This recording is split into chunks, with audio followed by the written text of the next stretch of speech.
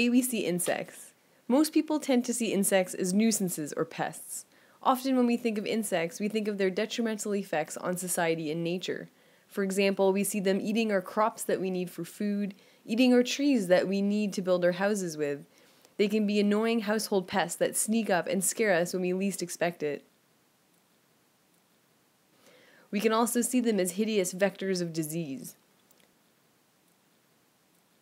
But did you know that insects, the most diverse multicellular organisms on the planet, can also be really important for both us and our environment? Here's why.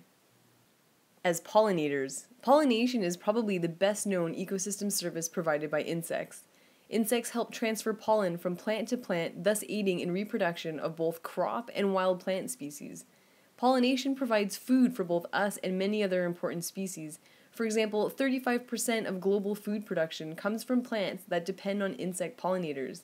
While we may think of bees at first, other insects such as flies, butterflies, and moths, and even some species of ant can be pollinators. As pest control agents. When we think of pest control, we may think of those guys in hazmat suits that drive around to houses exterminating rats and termites and other pests. But some insect species already do this for us naturally. For example, each year we release hundreds of ladybugs onto our plants to help us control aphid populations that would otherwise destroy our gardens. As herbivores. Herbivory plays an essential role in ecosystems. Herbivorous insects act as tiny plant pruners that help to stimulate growth and productivity of vegetation.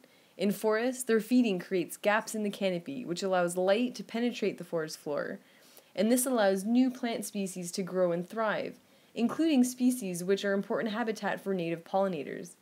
The bodies and waste products of herbivores are important sources of nutrients which are healthy for soils.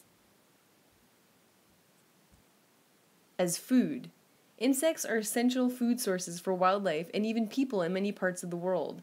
Though it may seem strange to us here in Montreal, insects make up between 5 and 10% of dietary protein in some cultures. Insects are also essential food sources for many species of fish, mammals, amphibians, reptiles, and birds. Animals that we depend on for food, such as fish and wild game, depend on insects as food sources, as do the many bird species we enjoy watching. In this way, insects help to support us and the wildlife we depend on. As manufacturers. Insects themselves are also important manufacturers of goods we depend on. All of the world's silk, for example, comes from just one species of silkworm moth. Yes, that lovely silk scarf you own came from an insect.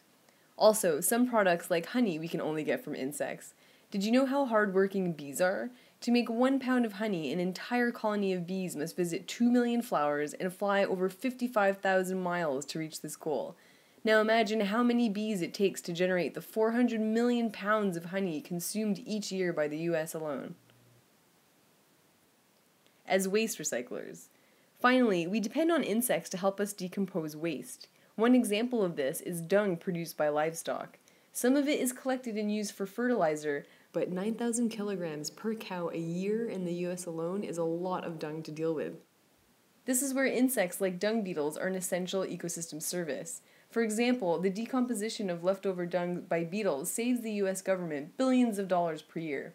In the process, these insects are also helping to transport and plant seeds, thus helping new growth continue. The economic value of services provided by insects in the USA is estimated as high as $57 billion per year. Since we are dependent on so many essential ecosystem services provided by insects, it's important that we conserve their habitat. From the tiniest hedgerow to the largest tract of continuous forest, these natural areas are all important habitat for insects, as well as other sources of biodiversity. As a result, measures should be taken to ensure the persistence and care of these habitats.